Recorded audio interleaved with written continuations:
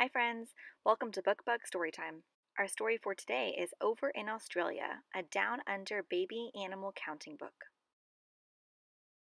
Over in Australia, in a swamp in the sun, lived a fierce crocodile and her little hatchling one. Snap, said the mother. I snap, said the one.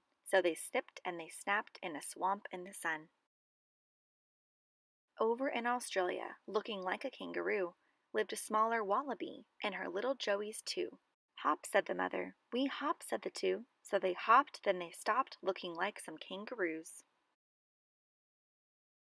Over in Australia, in a eucalyptus tree, lived a cuddly gray koala and her little joeys three. Munch, said the mother. We munch, said the three. So they munched and they crunched in a eucalyptus tree. Over in Australia, where they swam to the shore, lived a sleek platypus and her little puggles four. Splash, said the mother. We splash, said the four, and they splished and they splashed as they swam to the shore. Over in Australia, where the wildflowers thrive, lived a rainbow lorikeet and her little chicks five. Chit, said the mother. We chit, said the five, and they chitted and they chattered where the wildflowers thrive. Over in Australia, where the tall grasses mix, lived a short, stocky wombat and her little joey six. Dig, said the mother. We dig, said the six, so they dug deep in dirt where the tall grasses mix. Over in Australia, in a tree that reaches to the heavens, lived a furry sugar glider and her little joey seven. Lap, said the mother. We lap, said the seven, so they lapped on the sap in a tree that reaches to the heavens. Over in Australia, where she bowed to her mate, lived a tall, friendly brolga and her little chicks eight. Dance, said the mother. We dance, said the eight. So they danced and they pranced as she bowed to her mate.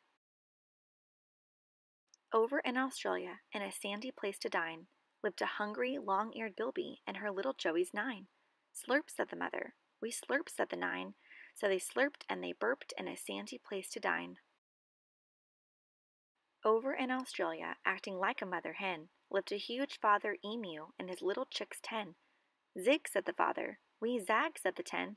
So they zigged and they zagged with their father mother hen.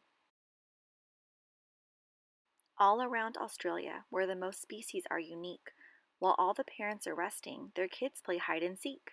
Find us, say the children, from 10 to 1. When you find all the children, this rhyme isn't done. Go back and start over and spy with your eyes to find a hidden creature. Every page has a surprise. 10 emus, 9 bilbies, 8 brolgas, 7 sugar gliders, 6 wombats, 5 lorikeets, 4 platypuses, 3 koalas, 2 wallabies, 1 crocodile. Thanks for watching. Please like and subscribe for more stories. Bye, friends.